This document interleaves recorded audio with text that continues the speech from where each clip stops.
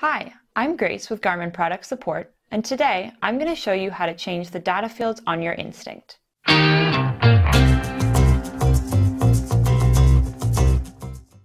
Data fields are useful insights that are available during your activity.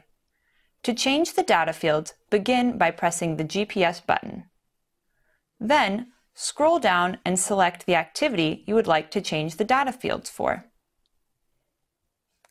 Press and hold the menu button to access the menu, and then select the activity settings, and then data screens.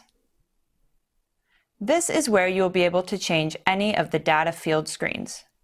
To begin the process, press the GPS button. This will take you to the field menu, where your data screens are displayed.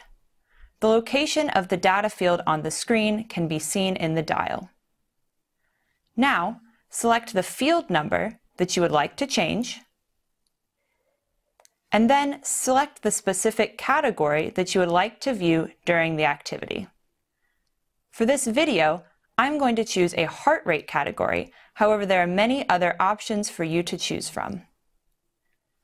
Now, select the specific option that you would like to view.